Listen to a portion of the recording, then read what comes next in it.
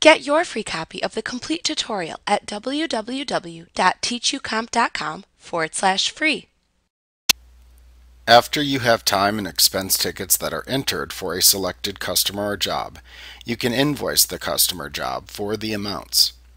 You'll need to bring up the sales invoicing window and then select the customer that you want to bill. You can then click the Apply Tickets and Expenses hyperlink within the sales invoicing window, and Sage 50 will then display the tickets that you've entered for the customer or the job on the Time Tickets and Expense Tickets tab. Click the appropriate tab to view the tickets that are listed there, and check the Use checkbox for any listed amounts to add them to the invoice. Note that you can use the Write Up button to mark up specified ticket amounts by an amount or a percentage if needed.